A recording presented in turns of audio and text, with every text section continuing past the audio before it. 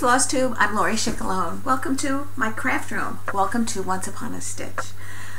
Today is Saturday, June 15th. It is my 33rd Flosstube, and I'm here to talk to you mainly about cross stitching. This is a video about cross stitching. My last video, someone got lost and just happened to run across my channel, and he thought it was an interesting craft or art.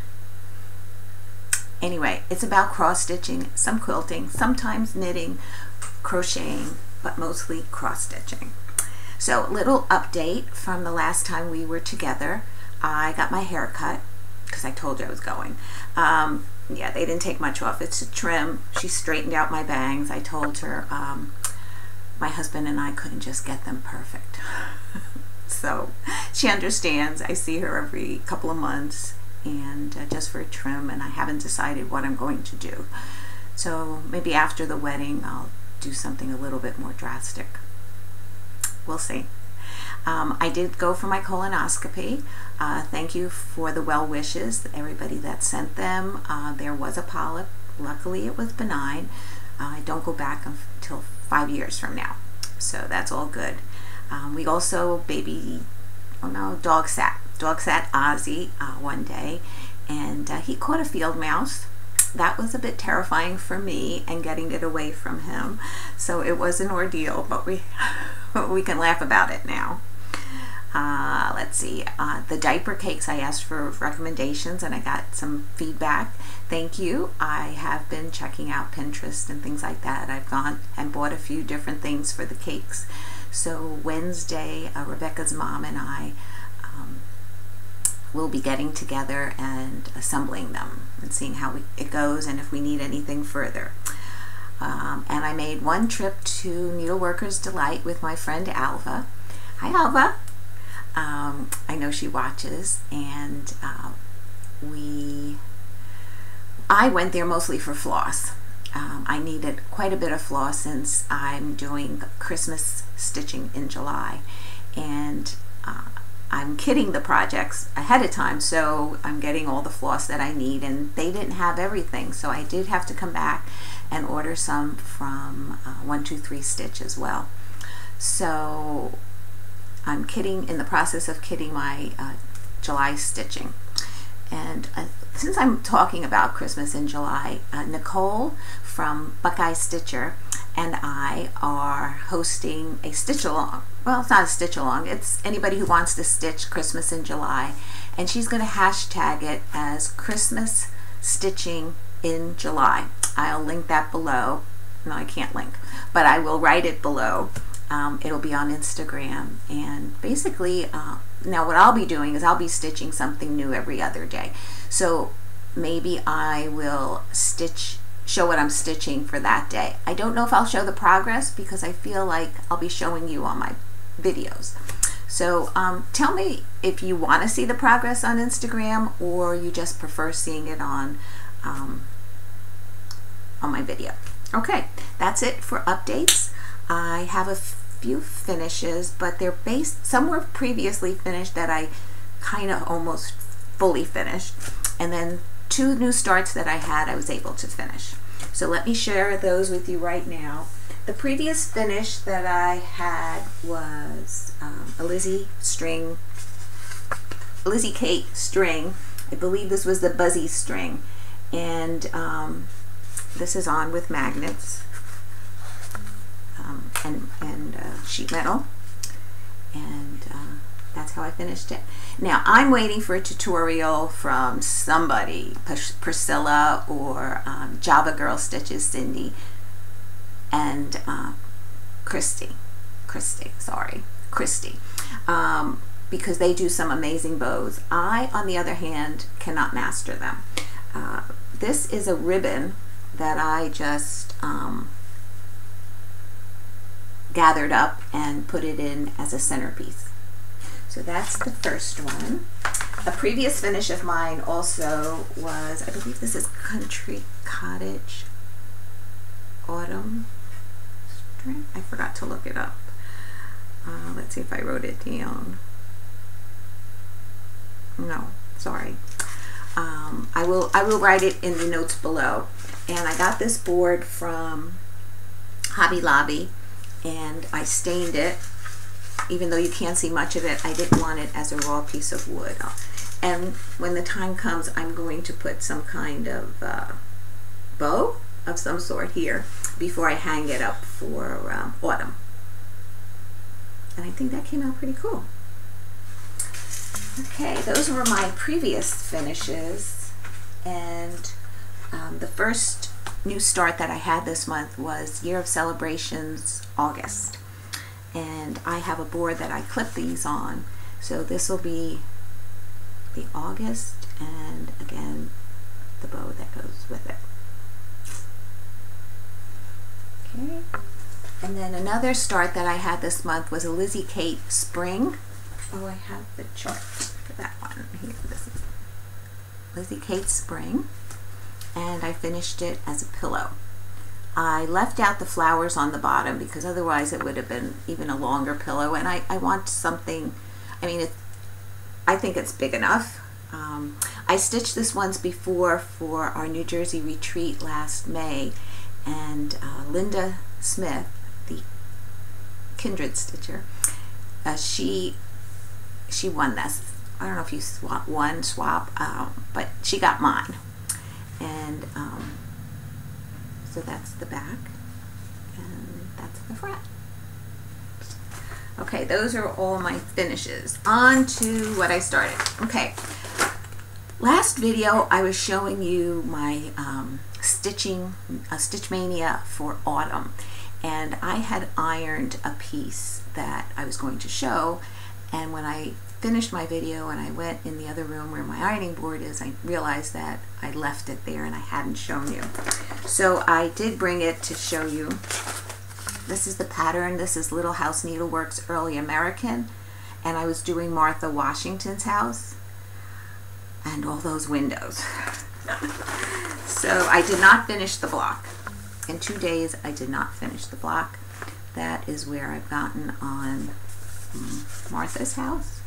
So let's see, I have stuff at the top and her name, and then the rest of the border. So that was one that I wasn't able to show you, or I forgot to show you in the last video. And then the second day of the day that I videotaped for you, I was working on Brenda Gervais' Indigo Lane, and I think I showed you the house finish, but now I finished the top motif, the side, and the bottom urn, maybe. And so I'll be moving across that way the next time I pick that one up. Okay, so this is my new starts for this month. One of them was You Had Me at Flamingo. Now, I am not doing these flowers in the middle here. I think they're flowers. And I had a hard time reading symbols. My own fault. So I stitched different colors for different things, and I'm okay with that. I was not going to rip it out. And there's another, the Tra-La-La collection is very difficult for me to read the symbols because it's the same symbol in 3 different sizes. Like it's a square, and it's a tiny square, a medium square, and a bigger square. So I have to really pay attention. I had to do some frogging on that one, but this is where I am at You Had Me at Flamingo. So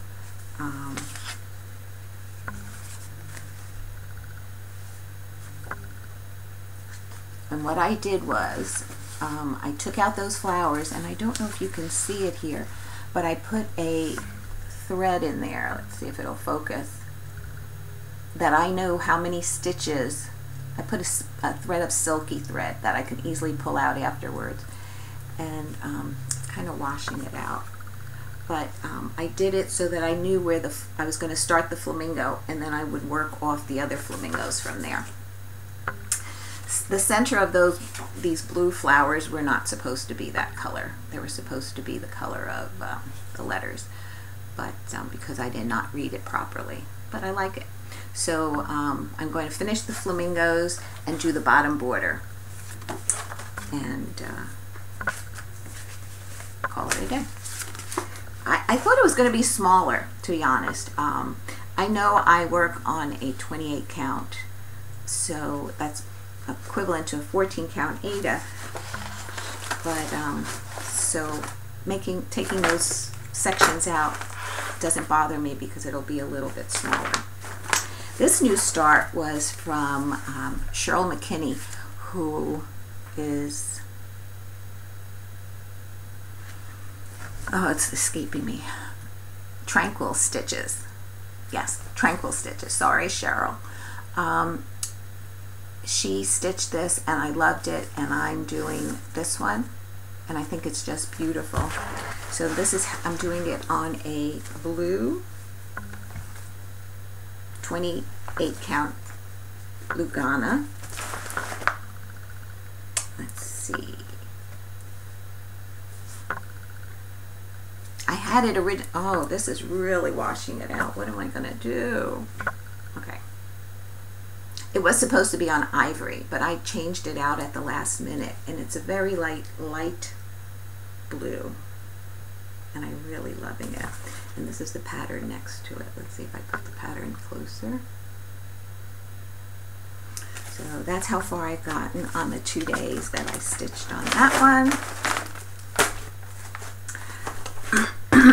Now, this is Rosewood Manor Buckleberry Sampler, and I started stitching it, and I wasn't sure I liked the fabric it was on. So this is it. So I had stitched the A and this motif, and I'm like, oh, I don't know, maybe it should be on a whiter fabric. So I went upstairs and got a whiter fabric and stitched it. Let's see if I go back further.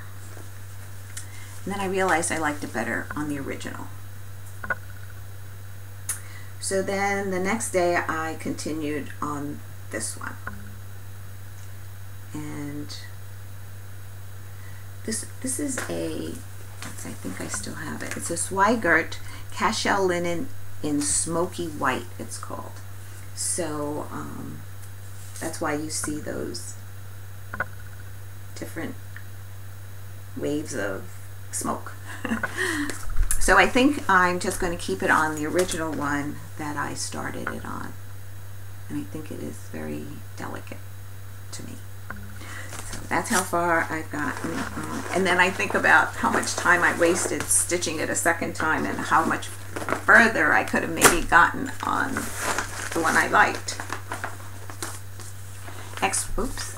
Oh, I put a little note here that just to remind people that if you do get a tra-la-la pattern, to be mindful of the symbols, just so that you don't run across a problem that I did of stitching and then having to frog.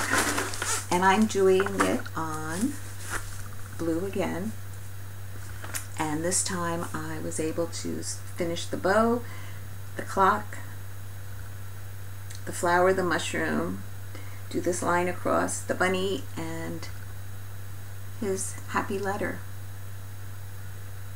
So I probably won't pick this up until August now because of the Christmas stitching. So I have the whole bottom section, and then this flower going up, and another mushroom and some stuff in the middle. I love the pattern. I just have to pay attention to symbols. And then the last one I worked on during this time was Lindy Stitches, There's No Place Like Home Except Grandma's.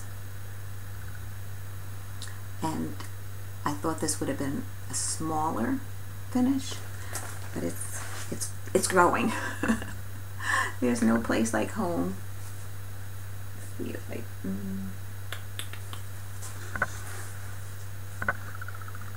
I guess it's too sunny. The last time you saw it, it was like basically right here. here we go. And so I did the house, I started the grass, the path, and then I have some trees and flowers, and then the words, except Grandma's. I think that I'm leaning towards bringing this in August to the New Jersey retreat. I have a few things in mind for bringing there to stitch on, and this was one of them, and the other one was Home of a Needleworker. So, okay, so those are what I've been up to so far. So what's going to be happening the second half of this month? Well, these are going to be my projects that I'll be working on for the second half. I started this biscogne, and I don't think there is not a picture of the back except the chart, so I can't show it to you, but I did stitch the biscogne and I love it. So I just have to do the back, which is basically a square and some flowers in the corner, like these kind of flowers. They would be in the corners of the four corners and the outline. So when this string is here to show me that that's the upper corner, even though it's all the same. So I'll be doing that one. I should get that done by the next time you see it, and I'm thinking of bringing it to retreat so somebody can help me put it together. The next one is the Tralala collection Egg Hunt. It's in French, and I don't know French, and I love this one too. I'm doing this on a 28 count white Lugana, and that rabbit is adorable. So I'm looking forward to her, and doing the pot of flowers on the other side, the bow. Yeah, I'm so excited. I love these patterns, the Tralala collection. Okay, what's next? Liberty Lane. I will be stitching off. I saw somebody stitch on this, and they made that middle White House yellow, and it really looked beautiful, but I think I'm going to leave mine white. This is how far I've gotten. I'm just up to that house. Let's see. There's a tree that I haven't stitched yet. So, and more bunting, of course, to go across. So, and I love this. This is on, what was this? Gingerbread. 28 count Lugana in gingerbread. I love the way it pops on there, those colors. I used some of Priscilla's suggestions on hers, and I did a different blue on the top. I believe it was called Freedom from Weeks Dye Works. Next, I'll be working on Joy, and I'm going to finish this motif and hopefully the leg of the Y. And this is how far I've gotten on Joy. I think it's so pretty. I loved it when Allison from Stitching Social stitched it, and I just fell in love with this pattern, and she was so kind to gift it to me at the New Jersey retreat.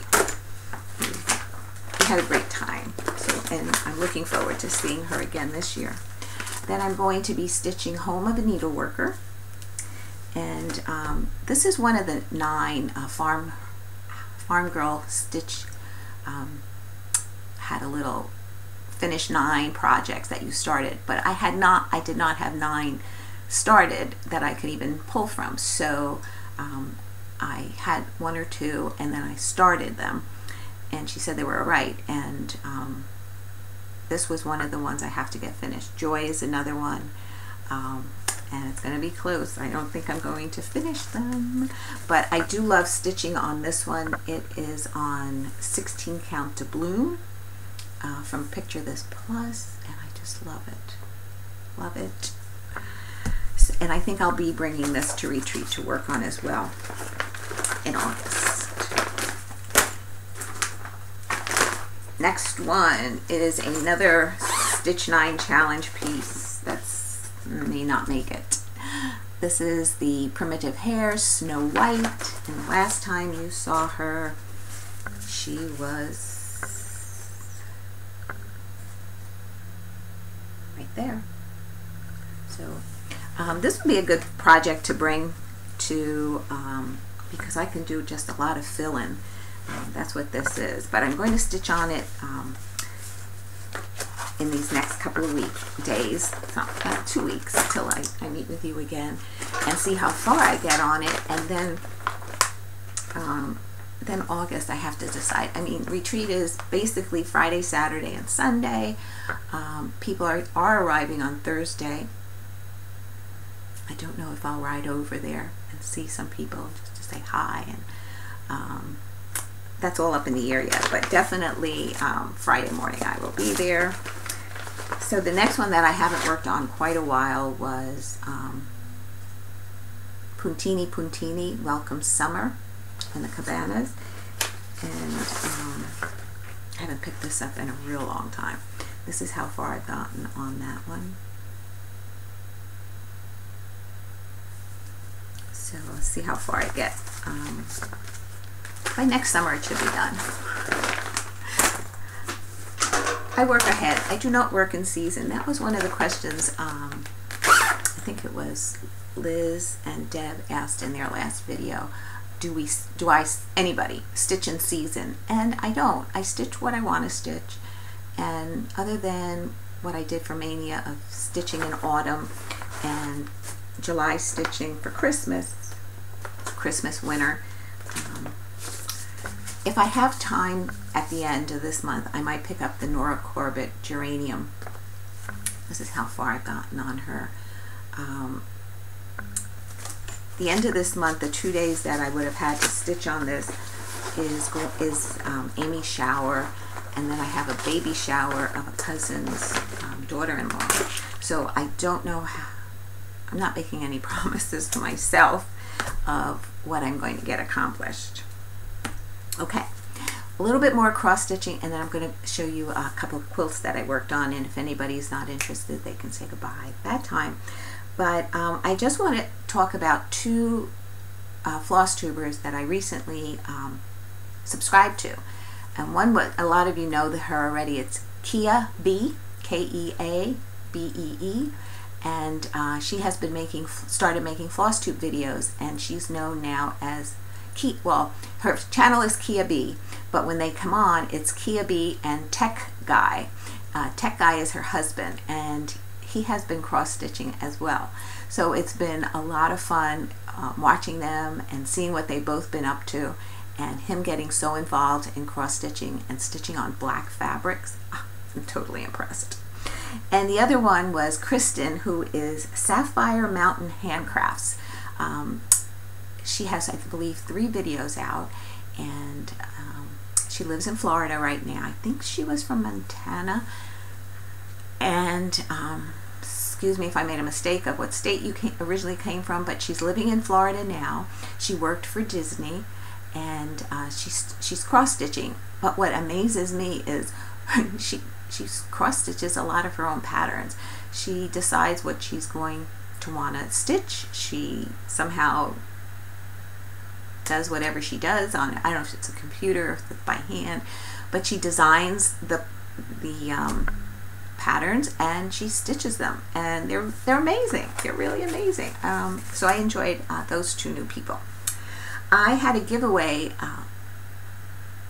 for today, and it was the High Heels Collection number 2, and I put it in a bag already so that it was kept nicely. And right before I started this video, I did the random number generator, and the winner is Carol Hebert. Carol, I'm going to make a note on your note to me, and I will need your address to mail that out to you. And what I was going to, oh, Carol, her favorite flower was camellias. So the question was, what was your favorite flower? And anybody who mentioned a flower, I put their name in for the drawing, and hers was the camellia. Alrighty, that's all for cross stitching. I'm going to get into quilting. First I'm going to share with you these two rolls, and what they are changing mats. And anybody who wants to like just try quilting for the first time, you can have a sandwich of a fabric. You put your batting down first, then your fabric facing up, so your batting goes down, then your fabric facing up, and your other fabric facing it. So the two top fabrics are the correct fabric.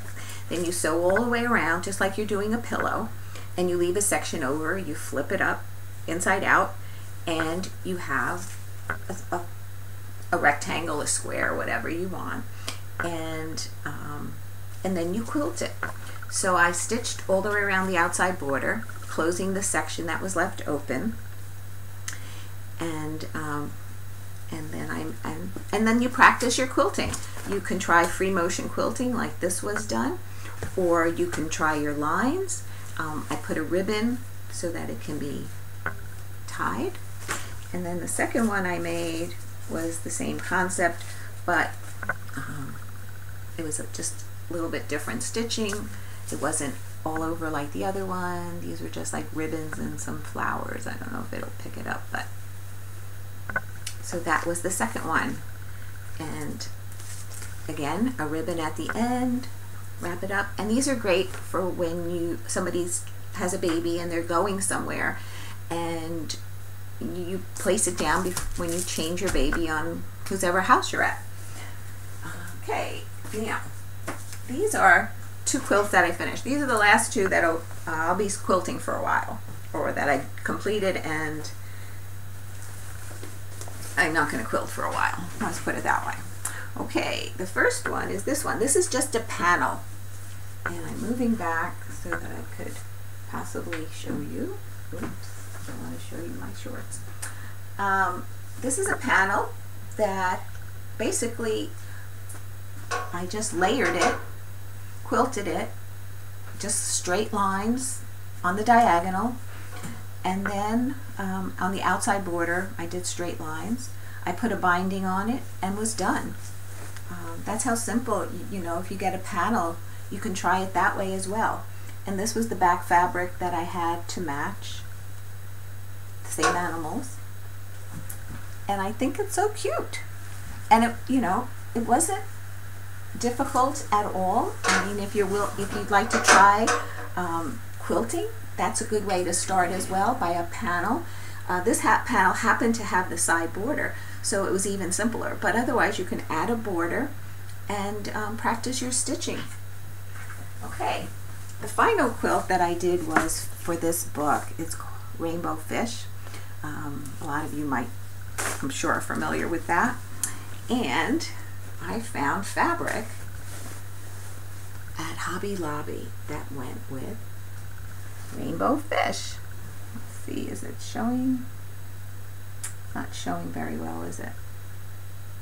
Maybe that's a little bit better. And at the top I stitched sailboats. Down the side I did a dolphin. I don't know if you can see that. A dolphin, and then an anchor, and an octopus, and a crab. I don't know if the crab shows very well. And a snail. And then at the bottom, fish.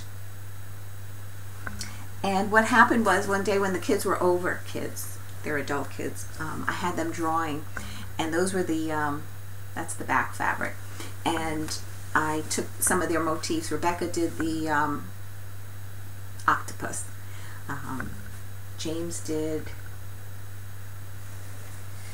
an anchor and a dolphin, and I think Michael did the crab. So I incorporated it. And what I do then is I draw it out on tissue paper. And this was the sample that I did so that I can practice, because you have to drop your feed dogs and you're moving the fabric over those lines.